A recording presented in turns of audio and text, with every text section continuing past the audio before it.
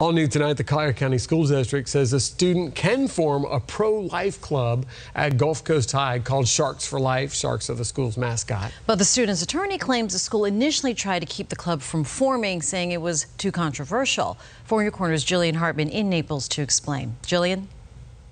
Well, tonight I spoke with Gabrielle Gabbert, a senior here at Gulf Coast High School. She tells me she's been trying to start a pro-life group called Sharks for Life for more than 2 months. But her attorney over the phone told me that the school at first said no because it's too controversial.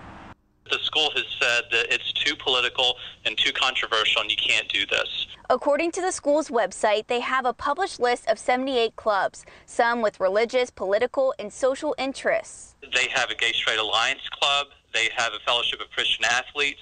They have a club that is called Collier Students for Change, and they're part of the Florida Democratic Party. But attorney Michael Ross says the pro-life club was denied simply for its views. This is a plain violation of the First Amendment. He even said that on September 4th, the assistant principal scared off 2 teachers from being advisors for the club. They have actually run off 2 advisors because they made it very clear if you're an advisor for this club, you could lose your job and you better watch out. So today, the Alliance Defending Freedom and Students for Life of America sent a letter to the school with 3 demands. First, to grant the pro-life club the same access as every other club.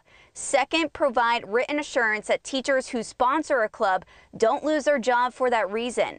And finally, they want the school to pass a resolution so no other student faces similar discrimination. Schools should be encouraging free speech and political expression from students.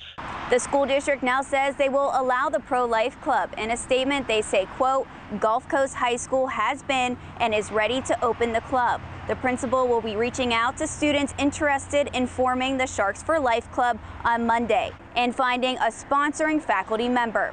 In Naples tonight, I'm Jillian Hartman, Fox 4 in your corner. All right, thank you, Jillian.